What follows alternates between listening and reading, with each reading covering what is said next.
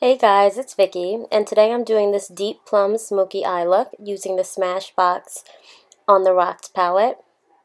First, I'm going to prime my eyes with the Urban Decay Anti-Aging Eyeshadow Primer Potion, and I'm just using my finger to blend that out as normal. And I'm taking this plum shade from the On the Rocks palette and putting it all over my eyelids, as well as in like a diagonal shape going towards my eyebrows, as you guys will see.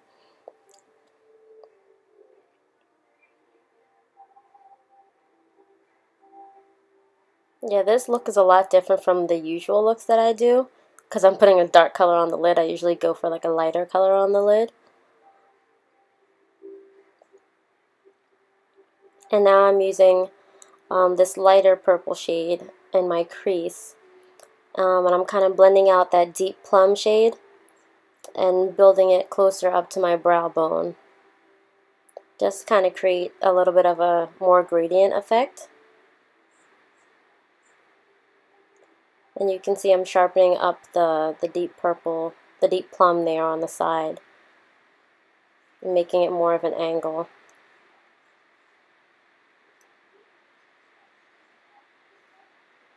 Now I'm going in my Coastal Scents 252 palette, and I'm taking this orangey brown, and I'm putting that right above the light purple color and kind of on it to blend it a little bit more. This will give it a nice like orange fade to it, and it just ties the whole look together very nicely. And then you're just going to see me go back and forth and blend and intensify that deep plum color on my eyelid. And now I'm using this corner color as my brow bone highlight.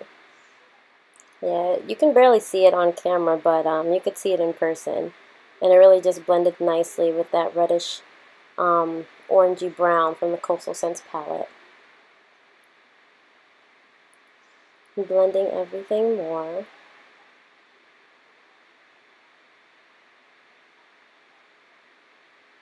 Yeah, and guys, I didn't use any eyeliner on my lower eyes for this look. My eyes have been acting really funny with my allergies, so I just didn't even want to put eyeliner on my lower lash line. But it takes too much rubbing to get it off, and I've been rubbing my eyes enough with all of this pollen that's in Philly, like it's crazy. Doesn't even make any sense.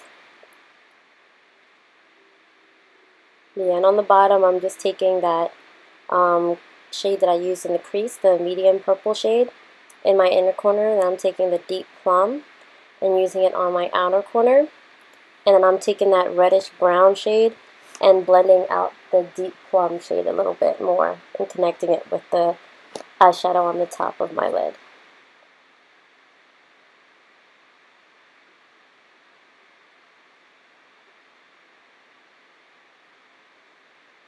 And I'm just cleaning it up a little bit with the, what do you call it? Paper towel.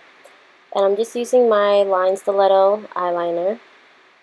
And I'm not doing too much of a dramatic wing, just like a really basic wing, as you guys can see there. And then I'm just going to drag it into my inner corner a little bit. Again, not super crazy, just a little bit.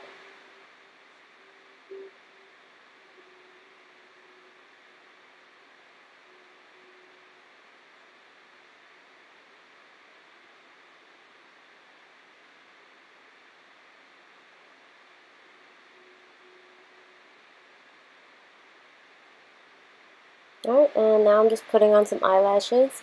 I don't remember which lashes these were. I lost the packaging for it, but I do know that they're red cherry lashes. And they're just really nice and dramatic. And I did have issues like putting them on. Like the one on my right eye started lifting up a little bit. So I ended up having to take it off and put it back on, but that's what happens with lashes sometimes. It's not a big deal. Just make sure that they're both stuck on your face before you walk out the door. And now, as usual, I'm using my NC45 Studio Fix Fluid underneath my eyes, on the bridge of my nose, on my chin, and on my forehead to highlight.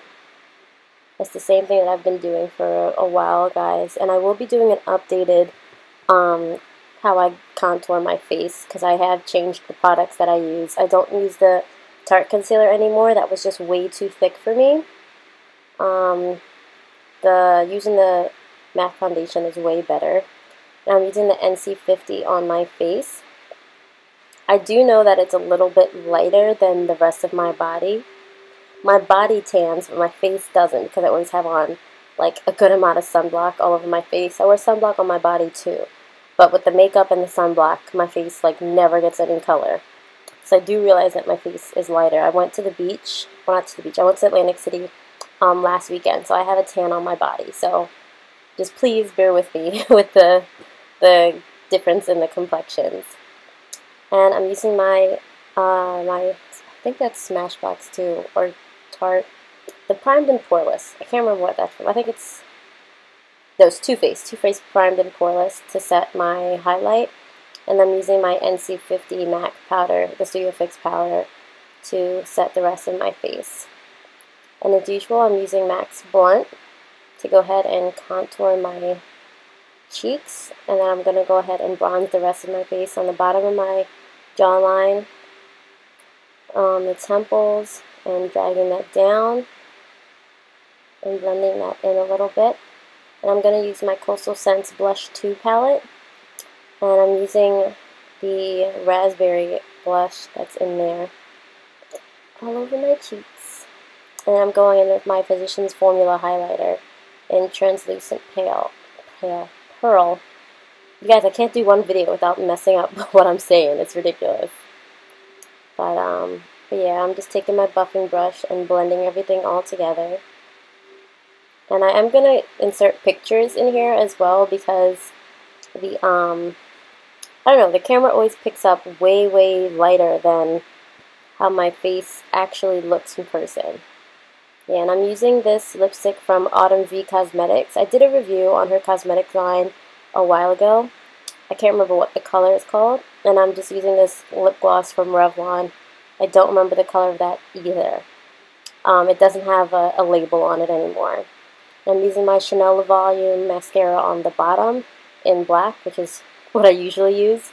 It's the best mascara I ever used, guys. And that's pretty much the end of the look. This was very simple to do for me. You know, I have been doing makeup for a little bit. But it's nice, and you can wear this day or night. I wore this in the daytime. So thank you guys so much for watching, and see you later. Bye. Oh yeah, and I almost forgot, if you guys are interested in seeing how I got this hair, stay tuned for my next natural hair video. Bye!